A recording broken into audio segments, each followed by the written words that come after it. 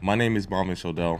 I'm one of the hosts of Under the Surface. My battle with mental health is something that I've spoken about a lot. Depression has been a part of my life since I was in my early 20s, and this is something that I managed to come through being open and honest about how I feel. That's one of the reasons why I think this podcast is so important, because it allows us to have this conversation, share how we feel, and normalize this conversation. When you look at football as an industry and its impact across society, particularly in this country, it can influence change in the way people think. So us having this discussion and doing so in a brave and honest and a vulnerable way is something that can be so helpful to so many others.